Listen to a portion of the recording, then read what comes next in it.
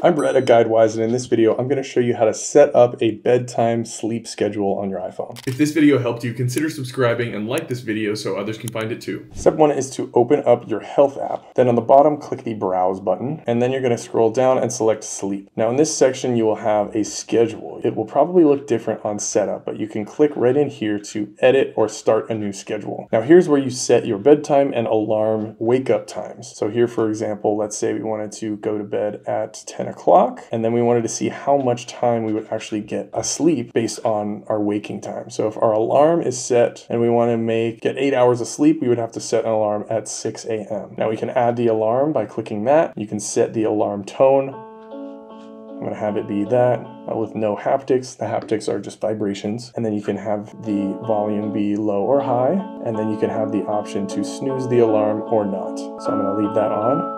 And once you're all set, you can click done, and now your sleep schedule is enabled. Now, if you scroll down here, you can see full schedule and options. Let's tap onto that. This gives you more ability to change this particular schedule based on certain days. So now we have a full schedule for just Monday through Friday. And when that time hits, it's going to activate that sleep focus and silence your notifications for you so that you can focus on sleeping. If you found this video helpful, don't forget to like and subscribe for more.